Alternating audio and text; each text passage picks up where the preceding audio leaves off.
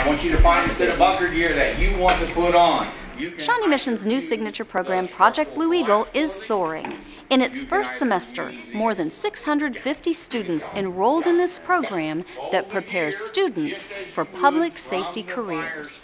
It's a pathway for students interested in public service, so police, firefighter, EMT, and a legal career. So this is year one, and after this year, we'll offer all three of those pathways for students that want to pursue it further.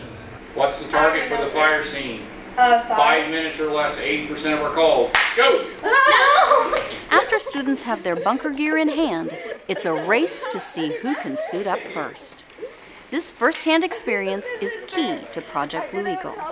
I think the opportunity to get hands-on experience doing those skills and those things that police officers and firefighters do, and probably just the practical nature of the courses. Unlike some of the other core classes, they're much more career-focused.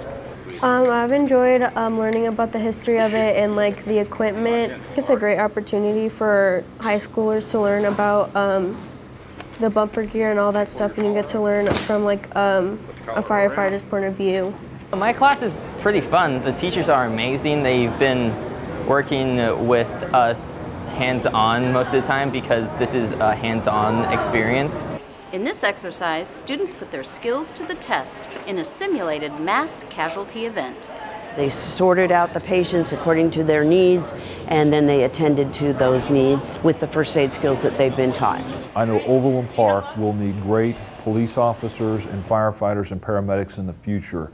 Why not get them from growing right in our backyard, serving the mission of their community, living in their community? That is a great, safe way to identify if that's something you want to do to commit your life to.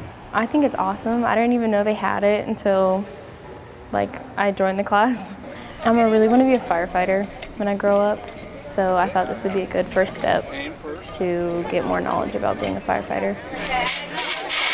I'm looking forward to hopefully be able to ride on a fire truck, learn about the tools on a fire truck, and all the bunker gear and all the cool stuff that we get to do. Through Project Blue Eagle, students can move ahead more quickly in the path to a public service career.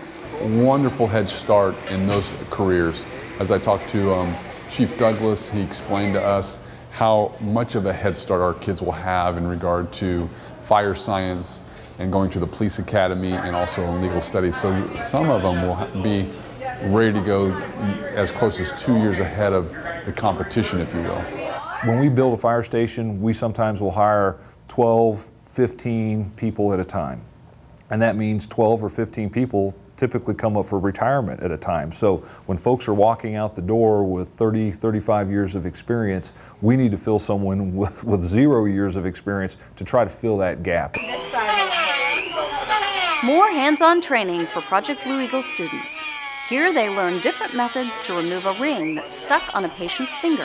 Today I was invited to come down and be a guinea pig, if you will, for how to remove a ring that is stuck on a person's finger. So I got to be the one where they actually cut it off with the Dremel machine.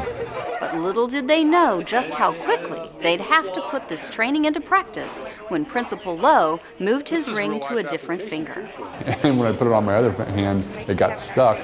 So then they had to use a different method to get that off. So it was real-world application. After completing this project, our view on crime is slightly different.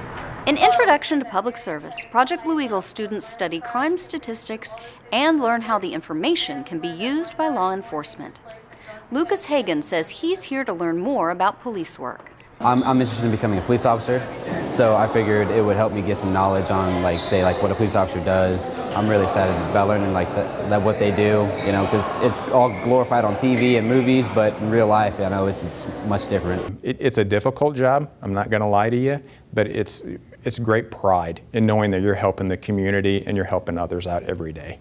There are people interested in this, they just need that education. And to give them quality instruction is very positive, just not for them, but also for the community.